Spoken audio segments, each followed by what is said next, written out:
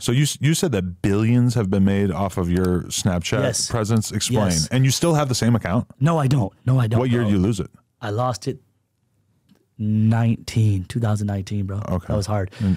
But basically what happened was we started doing promo. On my Snapchat. I had homies come around. They were like, yo, post me on your Snap. Post me on your Snap. I was like, okay, you're a character. You're funny, bro. You know, you're kind of reckless too. So it's like, you know, it doesn't make me the crazy guy on Snap. So I'm like, yo, boom, posting everybody on my Snap.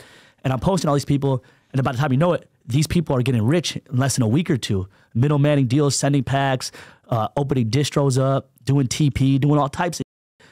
And basically, I started this whole trap promo industry that rappers are thriving off of right now. Everything you see on Instagram and a rapper's like, oh, shop with this distro. They got packs, lows, highs.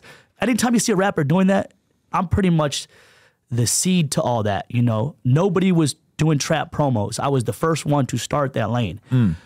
I probably made about anywhere from 20 to 50 million doing trap promos on Snapchat. I didn't want to know. I didn't say a number, okay? 50 million? Yeah, Jesus bro. Christ. There was a period of time people were giving me $20,000 and I was turning down $10,000 offers just to post. I mean, like, it was like 1 second, like, post, throw the phone. Like, I was turning down 10 bands here and there, bro. But how do you know that you're not promoting someone who's a total scammer? That happens. That happens. You know, it's basically the end customer to decipher if they want to do business with a random person they meet on the internet. I cannot validate another man. I cannot micromanage another man. I don't know what they've been up to, who they are, where they come from. If they pay me that bread, I'm going to post them on my.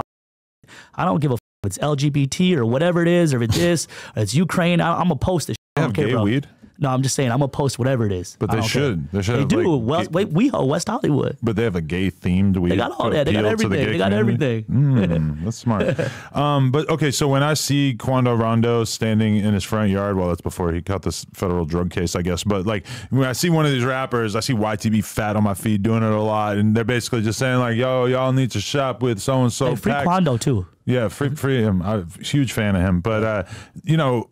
How much are these dudes getting paid, do you think, on average? And what is it going to? Are these just like small operations? Yo, I'm not putting anybody's business out. Okay. But my man's just told me he paid Lil Baby $250K for a trap promo on IG.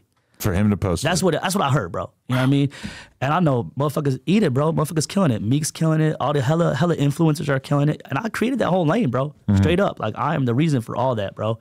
Even getting people over to Telegram. I don't want to say I was the first person on Telegram, but I got 99% of people to post their menus and construct their conglomerate of followers on Telegram. I was the reason for that too. So I'm not on Telegram. It's well, I have been on it a little. Telegram's filthy, bro. Just to do like one-on-one chats with people, though. Like, what's the business on there? You start like a group or something. So basically, you get followers. So basically, everything started on Snapchat. It was called Snaptrap. That's what we called it. So I created Snaptrap, and basically everybody would post their menu, what product they have, their shipping techniques, or their repertoire of how to shop, or how to visit them, or how to send money. People would post all the info on Snapchat, and basically Snap got deleted, and after Snap got deleted, everybody had to go over to Telegram. So everybody's Snap started getting deleted, like everybody's pages, because they just started turning up the monitoration on it.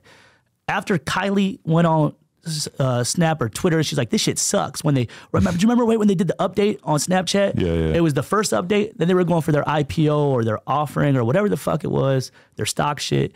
And basically, everyone's like, fuck this shit now. It's monitored. You post some weed on it, you're getting deleted. And people are losing all their memories from when they were 2012, 13, 14, 15, 16, 17, 18. And it hurt them from just posting a little bit of weed. And you can't send them an email. They don't have a 1-800 number. I actually went up to their headquarters in Santa Monica. My girl got her Instagram deleted, so I can't go back and look at our earliest conversation. Damn, bro. It's kind of a shame. Love to frame that, bro. Yeah. It probably wouldn't be too pretty anyway. Yeah. Shut up, bitch. Stop Get over it. here. Okay, so you went to the Facebook headquarters? I went to the Snapchat headquarters in Santa Monica, and I was about to act a nut. Like, it felt like my heart was taking out my chest. I'm like, just drive me there right now. Just drive me there. I'm like, pull up. I go inside. I like finesse past one person. Like, what are you here for? I'm like, no, I'm coming upstairs. I will go upstairs. And they got this big ass Uso Samoan security guard with a big ass blammer on him. I'm like, fuck, like, what am I supposed to do right now? Make a mess, break shit, start crying, get on my knees. They have that security guard because people like you show up probably pretty consistently. Yeah, no. People like, I can imagine female influencers fucking losing their mind over their social media pages. That's their whole life. You know, it was tough for me. And I seen that dude. I was like, man, if I do some stupid shit, I'm definitely gonna get arrested and get my fucking, get my ass whooped.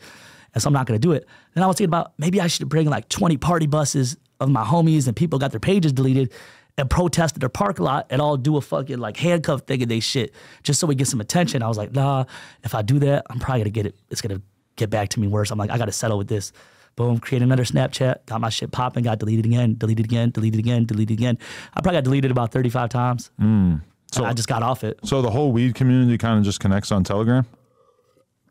Yeah, you can say Telegram is definitely the #1 outlet for showcasing your menu. It's whatever community. You go to Barcelona, Germany, they got their whole menus on there. K, Molly, whatever the fuck you want. And I'm not saying anything that's already been said. It's all public information, bro. Like, you go overseas, they'll be like, yo, follow my Telegram right now. Or you even have, they'll be like, scan things on corners and shit. Just scan it. You know what I mean? And Telegram is like encrypted so the cops can't get to it? Or I don't know, bro. I don't know anything about Telegram on as far as the encryption side goes. But as far as posting my cannabis menu and my products without being deleted, which I've already been deleted on Telegram too, just so you know that. But that's what I use Telegram for, just to post my products on my flower because I cannot post on Instagram. Well, I don't want to post on Instagram, so I use Telegram to post my flower pictures. That's all. How direct can you be on Instagram, though? Because obviously you're trying to guide people to different things, but it's difficult, right? Yeah, you know, you got to code words and be smart and strategic the way you converse to your following of your people. Okay, so